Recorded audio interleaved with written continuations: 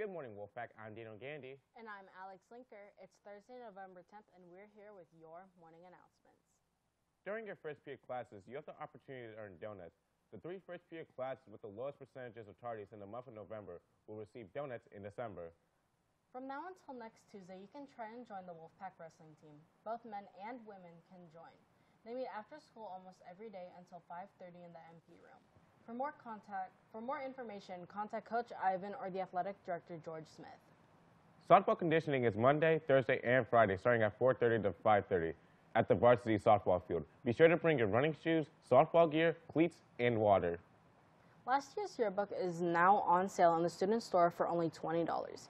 You can stop by during both lunches and pay with cash or card. Make sure to get yourself a copy before they're gone forever. Now, let's pass it on to Damon and Angelina for In the News.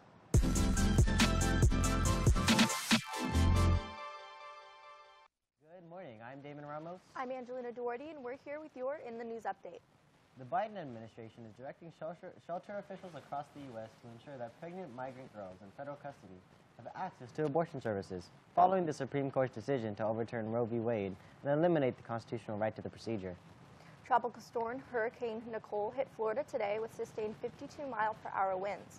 Some coastal homes and buildings in eastern Florida's Volusia County have collapsed into the ocean due to Nicole, and at least 22 homes were evacuated yesterday. News on the storm is still developing.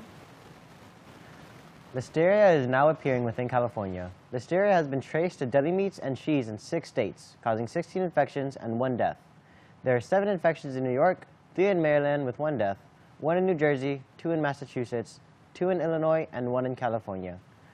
5 reported buying deli meat at a net cost market location, a grocery store where the bacteria was previously identified in October of 2021, though investigators believe there are other delis involved in the current outbreak. The CDC, along with state public health officials, the Federal Food and Drug Administration, and the Department of Agriculture are working together to identify additional delis and specific products linked to the spread. In midterm news, the media's prediction of a red wave was incorrect, with Democrats winning over Trump-backed candidates, such as John Fetterman beating Dr. Oz in Pennsylvania. In Georgia, voters have to head back to the polls to vote for one key Senate seat, as the first election did not reach the necessary threshold of votes needed for a candidate to win. Senator Raphael Warnock, a Democrat, will face Herschel Walker, a Republican, in this runoff election. This election could decide the fate of the Senate, as whichever party wins in Georgia will win control of the Senate. Well, that's all the time we have with you today, Wolfpack. I'm David Ramos. And I'm Angelina Duarte. Now back to the anchors.